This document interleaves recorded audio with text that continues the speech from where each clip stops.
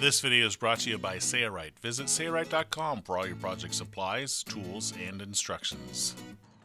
Protect your sails and free up some room in the sail locker by storing your head sail on the deck in a foredeck bag. To use it for your hanked sail, simply douse the sail, leaving the hanks or jib snaps on the forestay. Then stuff the sail into the foredeck bag and zip the front edge closed over top of the forestay wire.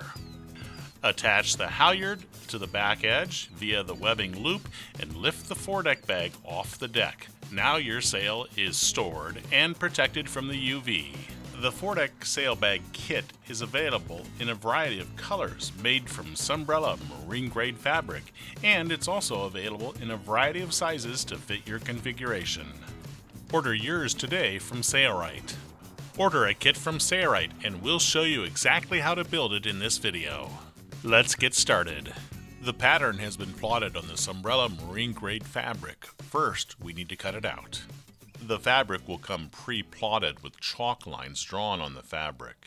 Those chalk lines may not go all the way to the edge of the fabric, so when you're cutting, extend the lines all the way to the edge of the fabric. We recommend using a hot knife, which helps to seal the edges of the fabric to keep them from unraveling. Here we're using the Sailrite Edge Hot Knife package. The circle pattern is the bottom of the bag, and the body of the bag is a rectangle with a triangle cut out of it. The kit comes with Dacron. It's used in areas that are prone to chafe. The first piece of Dacron for chafe protection is at the top of the bag, where the forestay wire comes through. Included in the kit is a 4-inch Dacron strip of fabric. We will cut two 4-inch by 4-inch squares out of this. To mark the 4-inch squares, we're using the clear acrylic ruler that's available from Sailrite. No need to use a hot knife on the Dacron fabric. Its edges do not typically unravel. Now use the basting tape that's included in the kit and adhere it to 3 sides of the square, only on one side of each of the squares. We find that it's easier to break the seam stick basting tape rather than cut it. By breaking it with your fingers, as Bill shows here, it's easier to peel off the transfer paper when it becomes time to reveal the glue. Now follow that same procedure for the second square. We will be basting these squares to the Sunbrella. Bill finds the center of the square where the basting tape was not applied and marks it. A square will be placed on both sides of the Sunbrella fabric at the point of the triangle. Arrange the square so just a bit of the white hangs over the Sunbrella edge. The transfer paper has been removed from the double-sided tape and we baste it in place at this location. Then we will flip the cover, or the main body, and we will apply the second patch directly over the first patch that's on the opposite side. We'll now take this over to the sewing machine and we scroll up one side so we can fit it underneath the arm of the sewing machine. We're using the Sailrite UltraFeed LSZ1 sewing machine and we've set it in a zigzag stitch about 4 millimeters in length, 5 millimeters in width. And we did some reversing at the beginning to lock our stitch in place, and we sew down the 3 sides that are on the Sunbrella fabric. In other words, the 3 sides that has the double-sided tape on them. Instead of turning at the corners, what we do is we do reversing at the corners. That way we can sew all of the legs. Then we can flip the panel and sew the remainder stitch along the bottom edge of our square. So now we'll rotate the fabric assembly so we can sew down the bottom edge.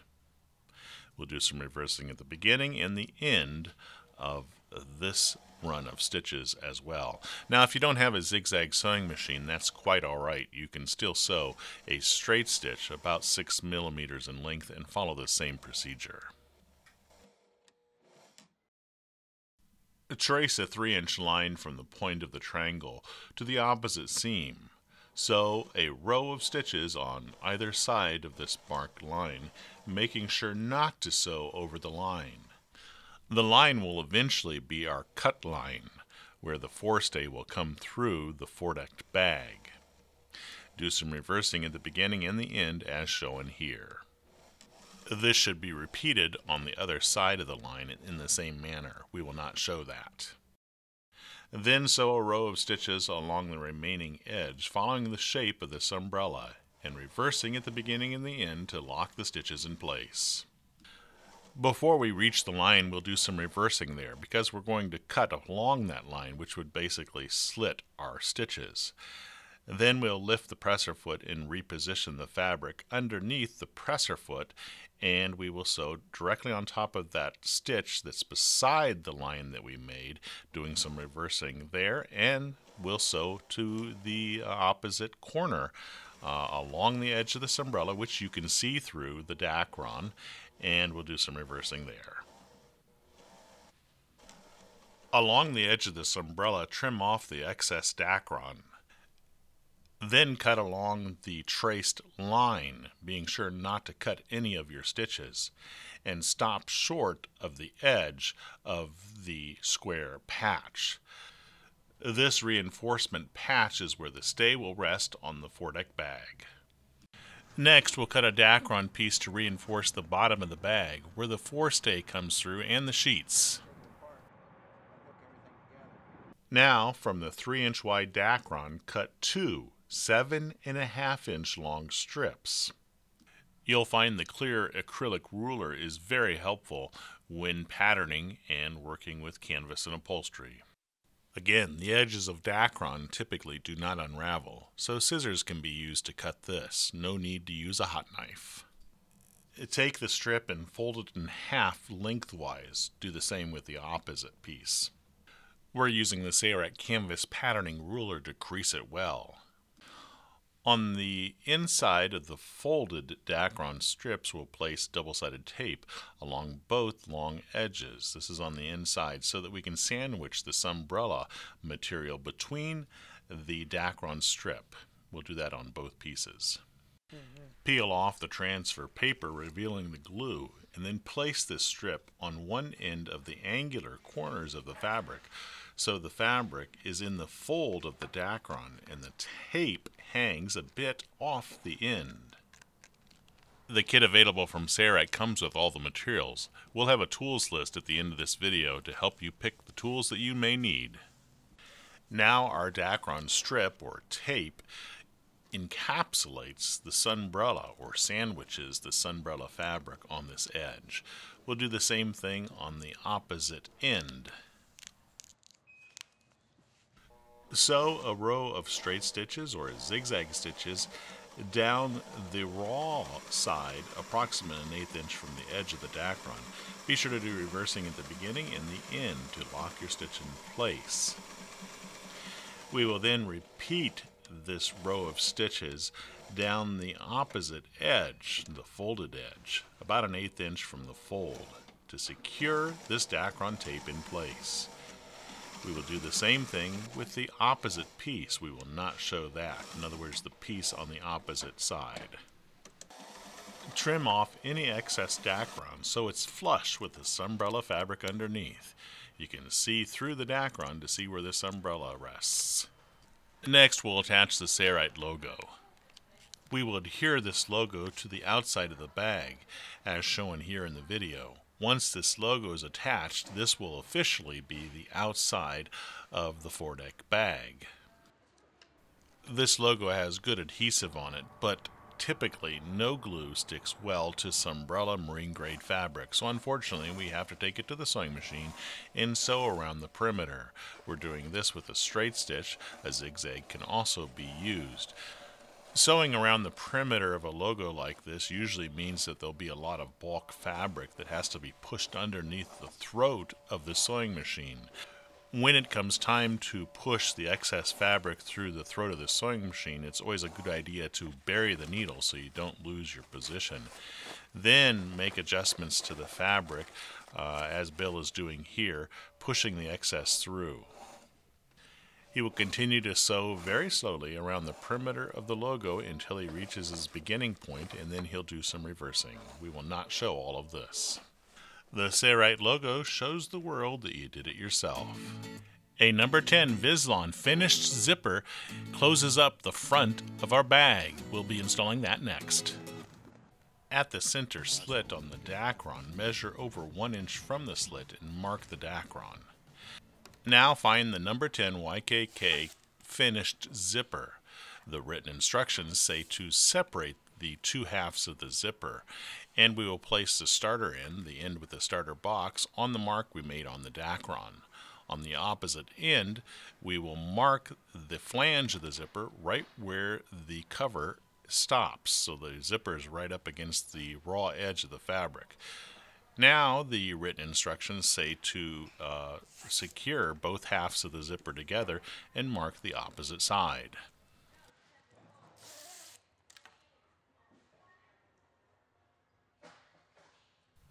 At those marks, we will cut off the excess zipper with a pair of scissors.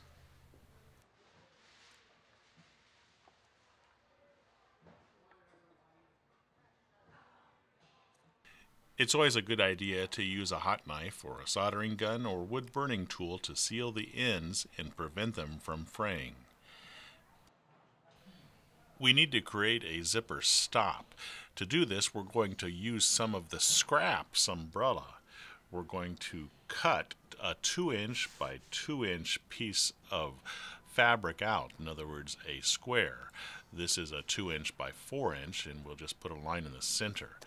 We will take these squares and we will cut them out with a hot knife to keep the edges from unraveling, and we will fold them over the ends of the zipper.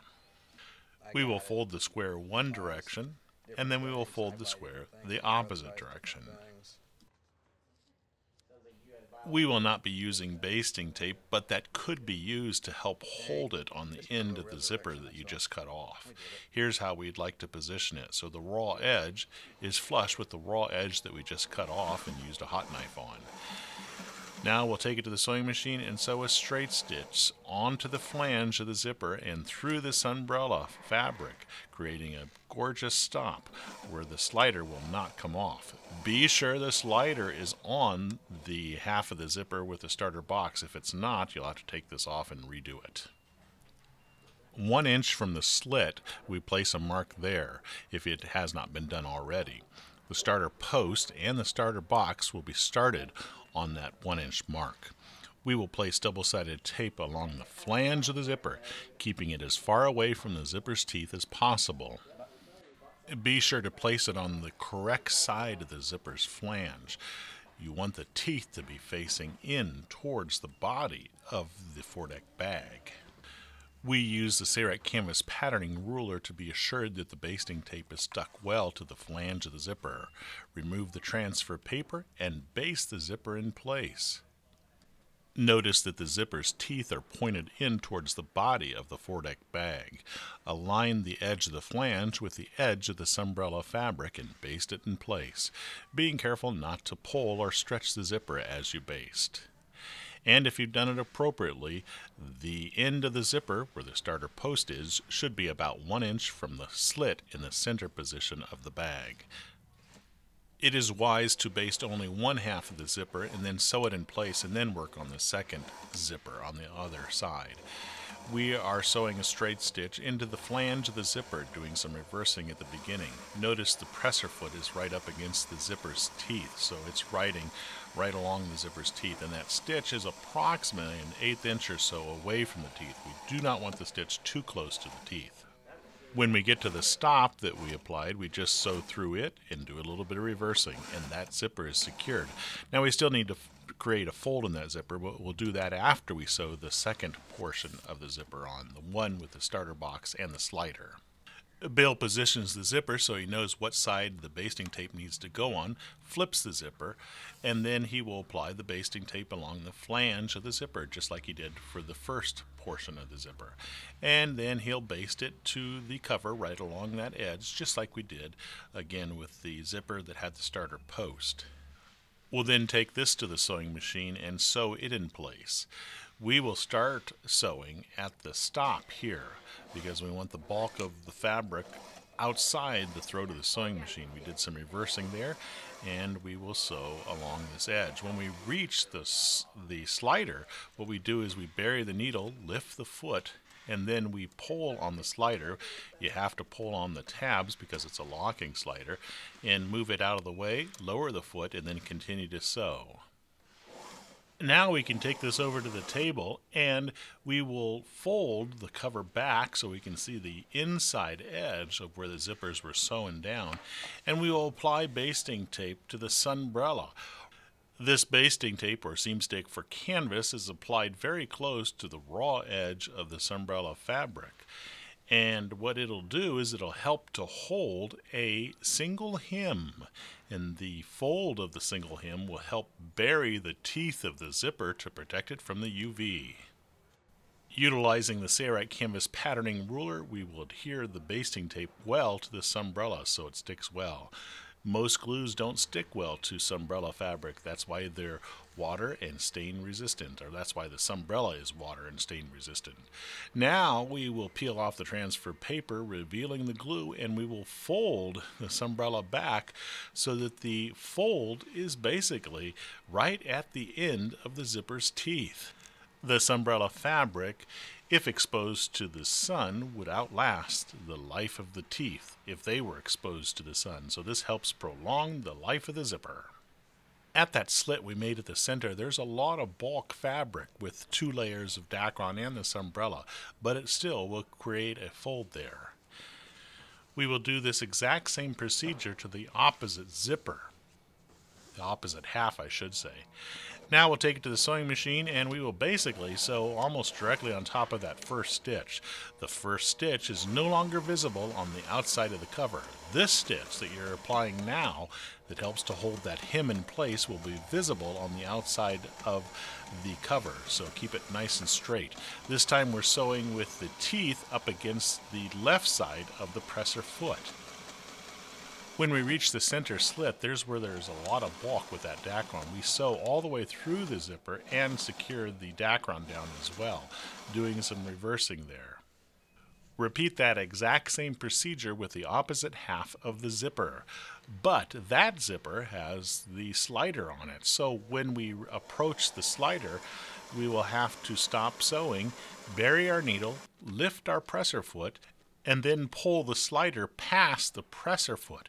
Remember, it's a locking slider, so you do have to pull on the tab, otherwise it won't move. Bill forgets that here. Pulls on the tab and it moves out of the way, and now he will lower his foot and continue to sew.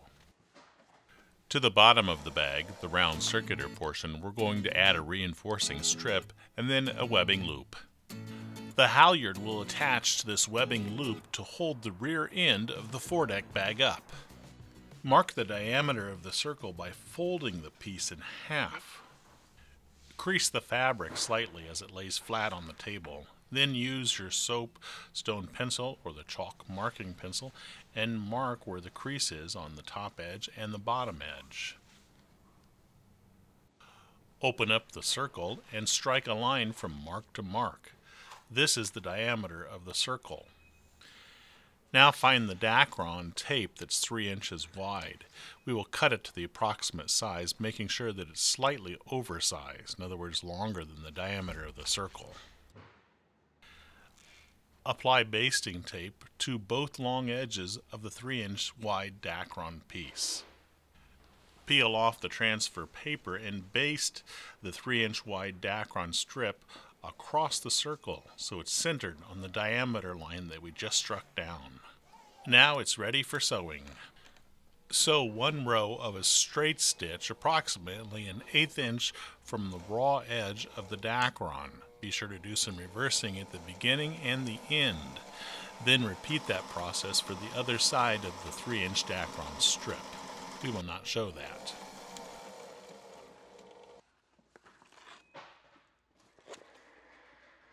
Trim the ends of the Dacron to match the curvature of the circle. Cut a 12-inch length of 1-inch wide tubular polyester webbing. It is best to use a hot knife to prevent the webbing ends from unraveling. If you don't have that, use a wood burning tool or a soldering gun. Fold the webbing in half widthwise to create a loop. We like to apply the seam stick to the loop.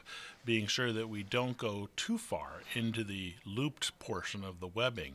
This helps to hold the webbing in place as we take it to the sewing machine and sew.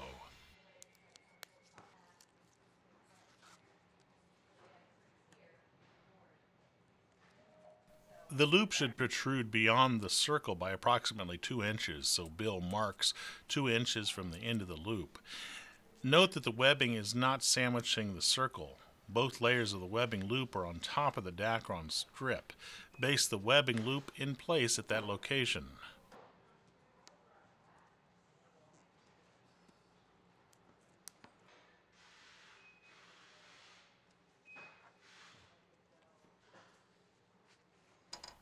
Notice there's at least 2 inches of the loop hanging over the edge of the circle. Now we'll take it to the sewing machine and we will sew a box X stitch, starting at least a ½ inch from the edge of the circle. A box X stitch is nothing more than a box, whether it be a square or a rectangle, with an X in the center. When we reach the corner of the box, what we do is we bury our needle, usually by rotating the balance wheel by hand, lift our presser foot, rotate the fabric assembly, lower our presser foot, and then sew to the next corner. Bill does some reversing here. Buries his needle, lifts the foot, rotates the assembly, lowers the foot, and then sews up to the last corner. Now he'll bury his needle yet again, and he will then create the first of the diagonals for the box X stitch, or the X portion of the box X stitch. Buries his needle.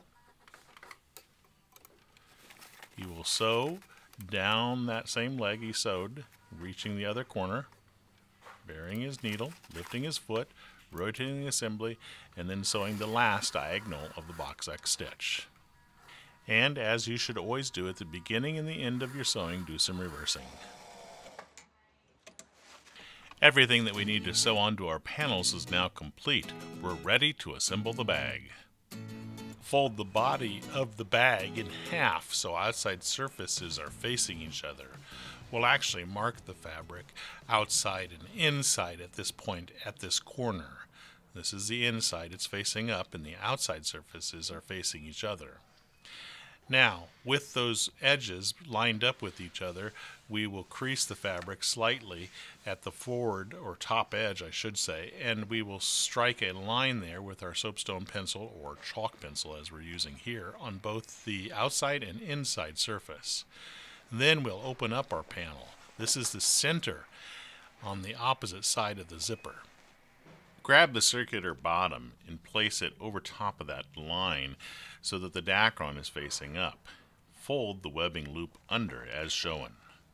Match up the webbing loop with the center mark from the previous step. So the main body panel's outside surface is up and the circular outside surface of it is facing down. In other words, outside surfaces are facing each other. Now we'll take the circle and the main body panel to the sewing machine and we will start sewing on top of that webbing a ½ inch from the raw edge of the circular panel. Do some excess reversing here to lock the stitch in place and to also secure the webbing well to the cover at this location. And we will continue to sew around the perimeter, lining up the circle with the raw edge of the body. The body is being fed in straight and the circle is being pulled over to the right as we're sewing, trying to keep that stitch approximately a ½ inch from the raw edges of those assemblies that we are lining up.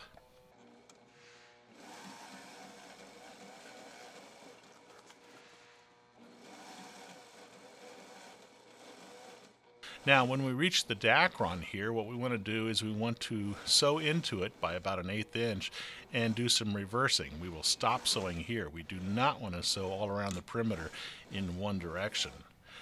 So now what we'll do is we'll go back to where the webbing loop is formed and we will start sewing in the opposite direction. So now the circle is going to be on the bottom side of our assembly and the main body panel is on the top side.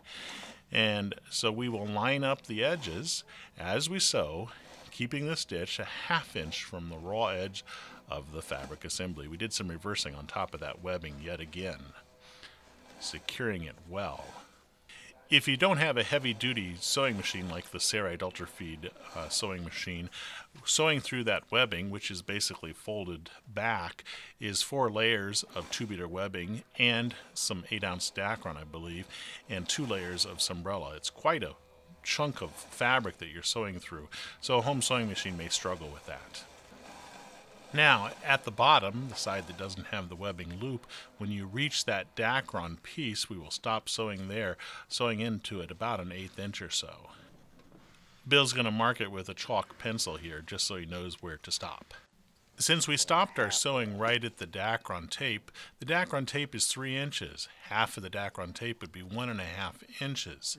So we know exactly how much excess fabric we need to complete the circle, 1.5 inches. But we need to add a 1/2 inch for seam allowance, so that means 2 inches. So we mark from our stitch 2 inches in. Now, working from the opposite side, which is not sewn together, we will mark from our stitch 2 inches there as well. This is the amount of fabric that we want to cut away from the bottom portion of our bag, the portion that we're going to be sewing together. We want to extend a line from those marks with the fabric laying flat on the table. We're marking on the inside of the fabric. Actually, the bag is turned wrong side out, to about the midway position of the bag. So Bill's actually going to measure it. For him, it is about 20-some inches, and he'll mark there. That's about the midway of this bottom edge.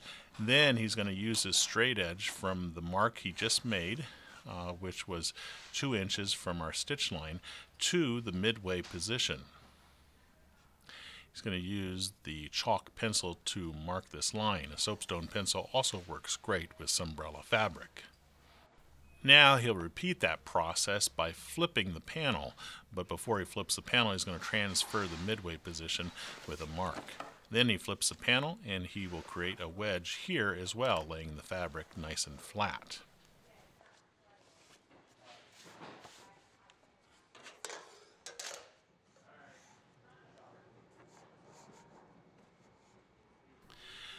Now we can take this and put a ruler underneath it and use the Sailrite Edge hot knife to cut the fabric to size. Cut this wedge off. This is excess fabric. We will cut one side at a time.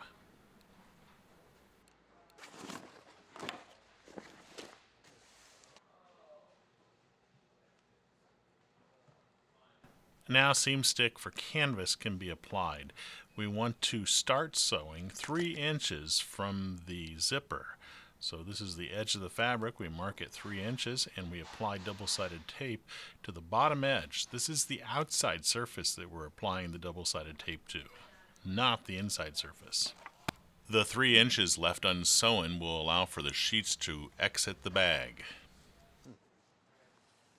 Again, because seam stick doesn't adhere exceptionally well to acrylic fabric like Sunbrella, we use the Sailrite Canvas patterning ruler. If you don't have that, you can just use another smooth, heavy object. Peel off the transfer paper, and now we will baste the panels together so outside surfaces are facing each other. Baste it so that the zippers are flush, the ends of the zippers are flush with each other, and then baste all the way to the circular end piece. When you finally reach the circular piece, there is a little bit of shape here and transition, so you'll have to be diligent to baste the pieces together because you're going to have to be working against some of the transitional changes there. We'll be sewing this bottom edge closed, but we want to leave unsewn about 3 inches after the zipper, so Bill marks about 3 inches from the zipper's position on the Dacron tape. He'll use the Deluxe 5.5 inch magnetic guide here to keep the stitch a 1/2 inch from the raw edge of the fabric assembly. He starts sewing about 3 inches away from the zipper into the Dacron, and he'll do a few forward and reverse stitches here to lock the stitch well in place. This stitch is used to secure the bottom of the bag, so make sure you do at least 1 inch of forward and reverse stitching there. And then we'll sew all the way to the end with the circular body, keeping the stitch a 1/2 inch from the raw edge of the fabric as we sew. When we reach the opposite end, we will do some reversing there. That completes that stitch. Now all we have to do is close up the circle, the remaining portion that was not closed up at the bottom of the circle, the opposite end of where the webbing loop was placed. So outside surfaces are facing each other. We lay the seam so that it lays flat, and we finish up the circle here. We'll do some reversing here when we start sewing, and we'll sew over that 1/2-inch tail and into the stitches that are on the opposite side, and we'll do some reversing there. We may want to reverse a little bit more than just a few times here. No one is going to see these stitches. They are on the inside of the bag, so it doesn't really matter how many stitches you do here, and it doesn't really matter what it looks like. Nobody sees these stitches. He's going to sew back all the way from where he started, just a little bit on the inside of those first stitches, just to secure it well. And that is it. We are done sewing this Sailrite Foredeck Bag Kit.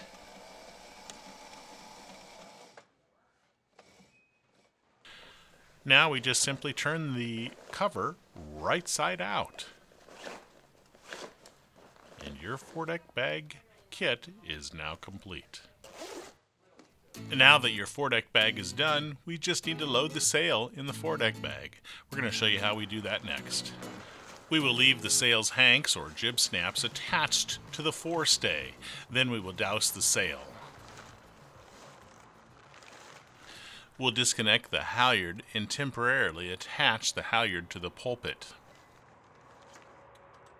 Starting from the leech edge, we will begin to stuff the sail into the foredeck bag. If you'd like, you can push the clew corner with the sheets attached into the bag first. Or you can leave the clew corner out while you're stuffing the main portion of the sail into the bag. Then finally, once it's stuffed in, then you can push the clew corner in towards the bottom of the bag and have the sheets exit out the bottom. In any case, whether you put the clew corner in first or last, the sheets will always exit out the bottom of the bag towards the front. Once a portion of the sail is stuffed in the bag, it's a good idea to start the zipper and zip it down a few inches. Then continue stuffing. By attaching the zipper to the forestay, this helps you to keep the bag in position as you continue to stuff the sail in. At the bottom, at the tack, we will disconnect the sail and stuff it into the bag as well to help protect the tack corner from the damaging UV rays. Now that the sail is in the bag, we can continue to zip the zipper down, but we need to make sure the sheets come through right at our chafe protection where the Dacron pieces have been attached at the bottom of the forestay bag. Once the zipper is zipped, we take the halyard attached to the pulpit and attach it to the webbing loop, and then we raise the halyard slightly until the bag's off the deck. Now that we showed loading, let's show how easy it is to remove the sail from the foredeck bag. Remove the halyard from the webbing loop, then unzip the forward edge of the bag about halfway. If possible, try to find the tack and attach it.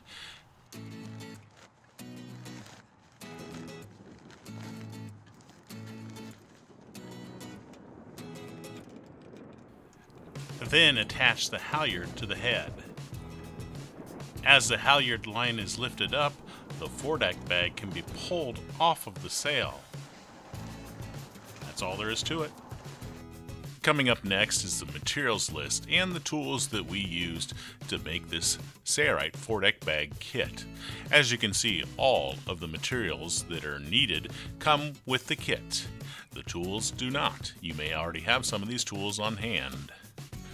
For more free videos like this, be sure to subscribe to the Sailrite YouTube channel and click the bell to be notified of new videos when they become available. Here are potentially other videos that may be of interest to you. It's your loyal patronage to Sailrite that makes these free videos available. Thanks for your loyal support.